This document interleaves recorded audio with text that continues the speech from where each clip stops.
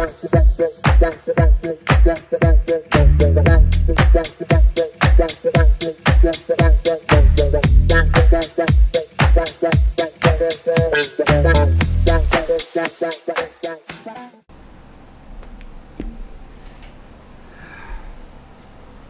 welcome to Sacred Mountain.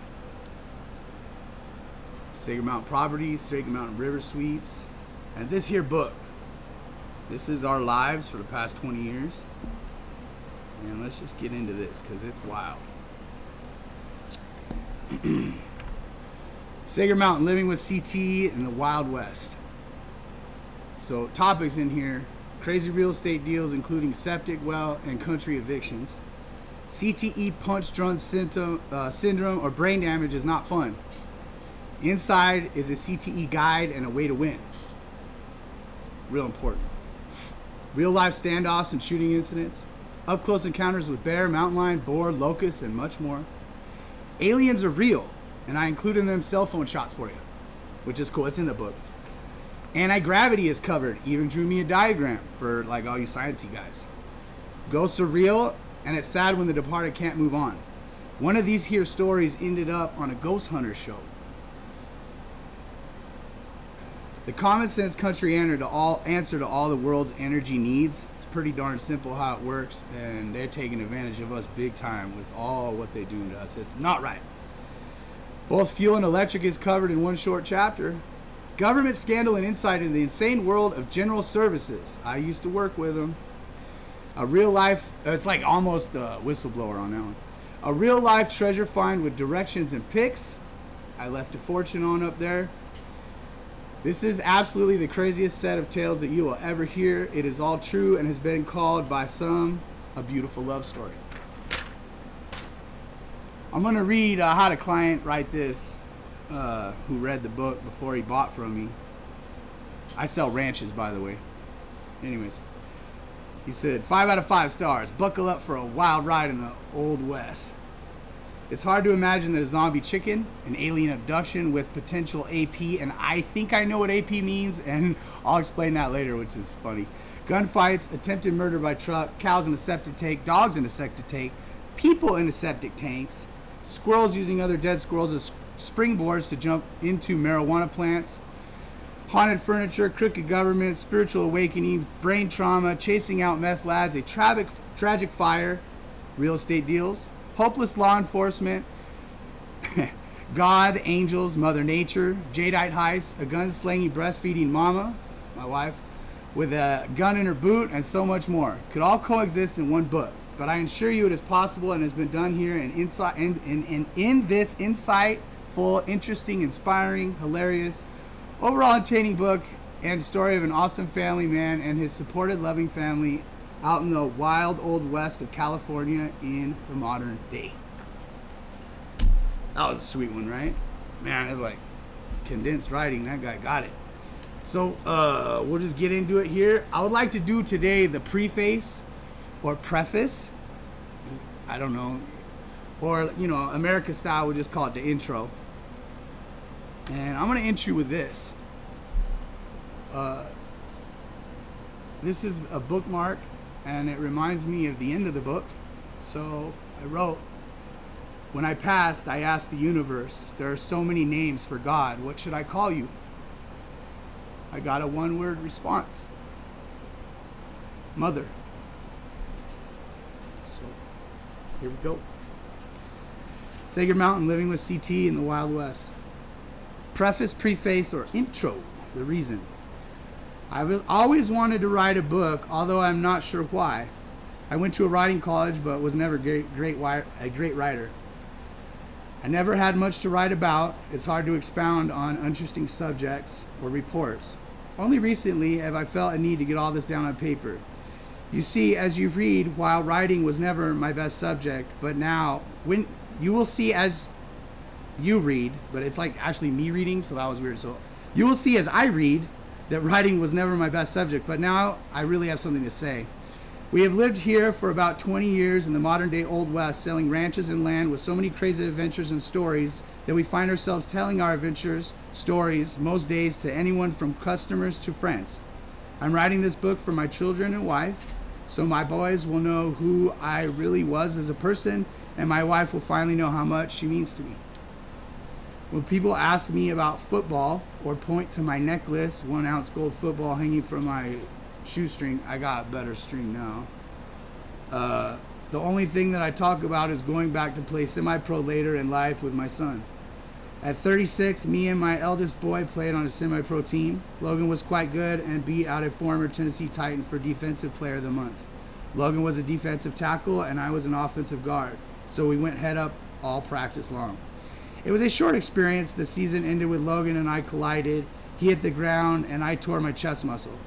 It didn't hurt much, but the blood ran down my arm inside the skin like a growing bruise. That night, when my whole arm was black, we went in to get an x-ray to check it out. While in there, we could see that when I hurt my arm so bad last year, I actually broke the main arm bone in two. I remember the play. I stuck out my arm to clothesline a guy who was trailing the running back through the hole I just made. Not too smart, but we scored. I didn't use that arm for a week, but after a week I lifted on it and played in the next game. That was a year before I played with Logan. It was really funny because there was the break and the doctor was like, "Oh yes, your arm is broken." Then he goes, "No, wait, that is an old break. That wasn't set." The funny part was that you wouldn't see the outside. The funny part is that you could see the outside of my body exposing my largeness. Funny. On the x-ray. X-rays show a whole lot. Breaking the arm sucked, but not as painful as the tear. But all it has always been that makes by the broken brain. So yes, the highlight of a lifetime of football was playing against my boy, and now I get to worry about his mental health and treat my own. Shit, cry. I played from the time I was a child until I was 36, off and on, and have always been the hardest hitter on every team. Some would debate that, but you know. Hardest hitter with my head. What an idiot. It seems like common sense now, but back then we had so much faith in them thin layer of plastic and hard forehead pad. The real liars are the bike and Rydell companies. They have the pain, suffering, and suicide on their karma. I played youth, high school, college, and semi-pro. I never made any money at it. I did have a real inspirational comeback college football story, but it's just overcoming pain and suffering. I don't need to glorify that. I have been suffering my entire life with problems relating to concussions in football. I attacked my first telephone pole at 16 years old. That really sounds quite funny that I say first. The term CTE is the new term, but there have always been many others over the years for traumatic brain injury. In the 70s and 80s, they called it punch-drunk syndrome. There is nothing happy or drunk about it. I suffer every waking hour. My brain will seize every few minutes, all day long, night too if I am not asleep. I have been treating myself with cannabis oil for the last 3 to 4 years, which was when the symptoms became more than just a bad temper and anxiety attacks. Almost 4 years back, I was experiencing so many crazy things in life with all the UFO contact, real estate, Old West pressure, a moldy office, and at the time unknown to me, a broken brain. We all knew that I may someday have a problem with this. We saw the movie Concussion, and given my medically and emotionally, I figured I would be screwed up later in life. I had no idea this would be on me so early. I am now 44. I'm a little bit older now, but when I started writing I was 44. So I guess that really got bad when I hit 40. For my entire life since puberty, I have been aggressive, intense, prone to anxiety attacks, and considered a bit crazy. I jokingly say that I'm on the small bus when I'm being nice to myself, and I call myself an all-out retard most of the time. My current symptoms include seizures without pissing myself, thank God, Parkinson's-like shaking, loss of speech, arm retracts, retard arm, confusion, and waves of brain stalling pain, usually a F word or two. I got through that one while typing. When I was typing, I had a bit of a... My first major concussion was back when I was in high school as a junior playing on the varsity team. Back then, when I really first started, to use my head as a tool to block. I would hit with my head and both hands at the same time, the trifecta. Yeah, right. I released inside the defensive tackle and hit the linebacker and my own running back ear-holed me. When you get here from the side of the ear hole on your helmet, that's what ear hole is. My helmet spun around backwards. He hit me hard enough that it snapped the chain strap and spun the thing right around. I can remember my nose being squished to a point of pain. I pulled my helmet off and everyone and everything was standing sideways. It was weird. It was like you took a picture on the computer and hit that rotate button one time. Like, I just stood there with my head cocked to the side trying to make sense of what I was seeing.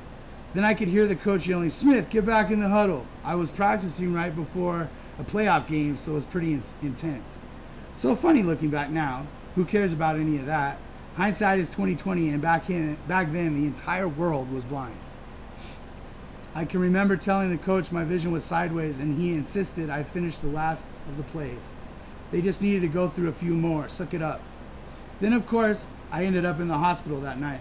I went through one of those tubes to take the picture of my brain.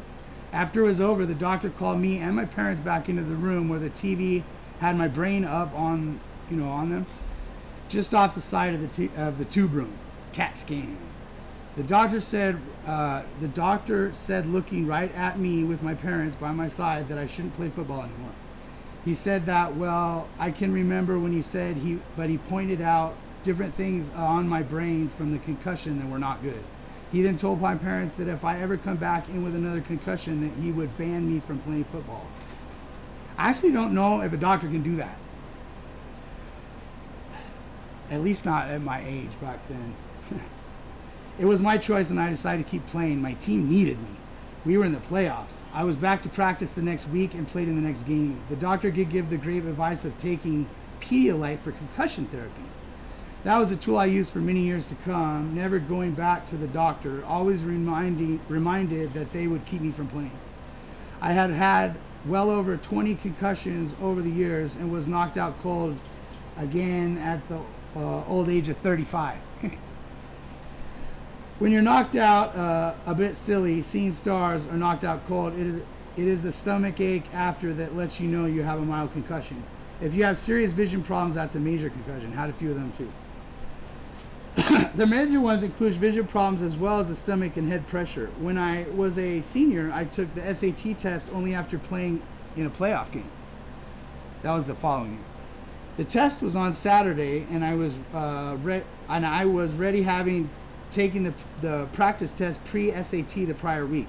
I was also ready for the playoff game on Friday night. Friday night, I was responsible for handling a monster bigger than me at 360 pounds. I remember his weight and what it felt like to hit him. I would hit him as hard as I could, both head up and running at him, and he just absorbed the hit. It was a battle, and it hurt. By the next day, I was not feeling right. I can remember taking the test and being super dizzy. I guessed on a lot of it just to get through the experience. When I looked down at the answer sheet I turned in, I noticed that I had been bleeding on the test. I didn't realize I had a nosebleed. I was very lucky no blood got on the answer sheet. People were worried about AIDS back then, and I was more worried about what people thought of than my test. I turned the sheet in with one hand and walked out of the room with the other holding my nose shut. I scored a 950, which was good enough to get me into college, only because I played football. The average at the school that I went to was 1200. Without football, I wouldn't have gotten into school, and with that score, I wouldn't have gotten into school with that score. But without football, what would I have scored? No, who knows? I do often wonder what my life would have been like if I would have listened to that first doctor. Was the damage done by then? Would I have been a nerd, rich, poor? Who cares? I have a great life, wonderful kids, beautiful wife, just on the small bus a bit. It was almost 4 years back when I was picking up some items at the hardware store down in Lake Isabella and was so dizzy I could barely walk. That would be about 4 years after the semi-pro with Logan. I had trouble driving back home. I was so dizzy it was like I had smoked something way stronger than cannabis. I woke up the next morning and couldn't speak. No matter how hard I tried to get the words out, I would just have my mouth lock open and I would... For a few days before, I was complaining about frontal brain pressure. I was saying to Wendy, my beautiful wife, I could feel my brain in there and it's not right. Like a vice grip on the front of my head. This was the first set of symptoms, the vice grip and loss of speech. It was hell. For 3 days I couldn't get a word out. Trying to type to communicate was way too slow. What a thing to have happen to a real estate broker. We didn't know if I had a stroke or what the deal was. I was using the power of pointing and notes to help Wendy to contact my clients. I was just stuck without a way to move forward. While scrolling through the channels, I happened on the movie Casino. I had to see it and I had seen it and a handful of times, but it was the only thing on at the time, so I put it on. How crazy is that with all those channels and they can't put anything on that's worth watching, right? It's like all the channels. You watch old movies. Anyways, while watching Casino, I happened to say F at the same time, the F word, at the same time Joe Pesci, and the word came out. It was then followed by some other curse words. After about 20 F-bombs and some other more colorful stuff, I realized I could make sentences as long as they had a cuss word somewhere in there. It was a bit like, shit, how is it going, effer? Or, goddamn, what do you want for dinner? It worked for me, and at the time, I had no idea why. The speech itself was a bit slurred, but as long as there was a cuss word in there, I could get what I wanted out. This only went on for a day or two before I decided I would get on the cancer dose of oil. We had been living in the modern-day Old West in our ranch for about 15 years at the time. Our four boys called their forever homestead at the time. Who knew? We had been involved in a few years back in helping a cancer patient obtain a special cancer-fighting cannabis oil that also is supposed to help with brain issues. They say it can regrow nerve cells. It sure worked over the years on so many different cancers that we figured why not try it. I think it was Wendy who said, why don't you try your oil? It can't hurt. I immediately thought, oh yeah, at least I can be really high. And that was actually my first impulse for taking it. Over the years, so many friends and relatives with cancer say that they couldn't handle being that high all the time. That they would call it on the news therapeutic. Yes, it was they call it therapeutic. Yes, it was a therapeutic that gave me my speech back. It was a bit slow and slurred, but I could get all the words out without cussing too much. I was able to work for as long as it lasted. That is the only problem with it I talk about now, living on the oil clock. After being on this for over 3 years, I perfected how it can help me. I take a dose of oil in the morning at 10 a.m. when my brain heats up and symptoms start. Then at 3 p.m. when the oil is gone and bad symptoms come back, I take another dose. That will only last for about half the time. Around 6 p.m. I turn back again to pain, and then for 2 years I would drink wine. It's no good. I actually tried absolutely everything. Had both from a doctor and not. And the only thing that gives relief without whole or side effects is cannabis oil. But it's not perfect, and life is a challenge. During these first 2 years, Wendy would help me with real estate communications, and I would be on the oil clock, meeting clients and selling ranches. We got by and were doing well working as a real estate team. It was not fun, though. No matter how I was doing, it was always under a cloud of mental pain, cannabis, and wine. You know, I have fun, but there is never joy, and it's so rare that I know the emotion too well, which is really the most ironic because my life besides the sickness is really good. Over the last few years, I've tried to end my life only a handful of times. Usually when Wendy and I are not getting along, they say it's 6, but I only recall the good ones. I do believe that people are destined for certain things, and that, when it's your time, not before. But damn, you can sure screw yourself up. Like, seriously. Or at least, that has been true for me so far. I can remember the order of the horrible attempts at ending the suffering, so I will just start with the plinkster. I have a 22 rifle that I am proud of. It is my only gun. My wife is the real shooter gun person. So my fateful 22, I was giving up and took the rifle out on the back and started up the hill. We live on a 47 acre ranch and plenty of room to be stupid. She attempted to get me. It was a horrible situation, and I did pull the trigger twice. The gun jammed once, I unjammed it, and then it jammed again. At that point, I threw down and gave up in frustration. My wife was a real hero that day, as she was willing to risk herself to stop me. A different time, when I was low, I jumped out of the Jeep while we were driving down our own driveway. Kind of a pathetic attempt, but F, did that hurt. Stuck the landing. I usually should roll, just stuck it. I didn't do anything but make me sore. It didn't do anything but make me sore. I stuck a hose in my tailpipe and relaxed for a while. Wendy came and got the rescue that time, too. The best one was the cow. So, as the story goes, I'm not sure if I knew the cow was there. I was angry driving under the influence of medication and some wine and was in a panic. I left and was heading down south to my parents' house. I was driving way too fast when I got a call from Wendy that I left my wallet. In a range, I spun the car around and was speeding around 80 miles an hour across Walker Basin, and I hit this cow. One of the first lessons I learned in football was about inertia, the rule that speed and size are both factors in a collision. If you hit them harder than they hit me, I won't get hurt. That is true in some extent. I hit this full-size cow doing about 80, no brakes. The cow hit the front of the little Toyota Corolla and smashed in the front. The cow shit on the hood and its back hit the window. I was not wearing a seatbelt, of course, and my head hit the window at the same time as the cow. Because of the speed I was traveling, my head in the front of the Toyota took the impact of the cow, and it was like we punted away the cow. The cow flew a good 20 feet off to the side of the road. The cow was dead, but I was just the same. The car was still running with half the motor smashed in, so I clanked it back to the ranch. I had a big hangover the next day, or another concussion, or both, and then smashed Logan's Corolla. Oops. It's not the pain, the writhing all day.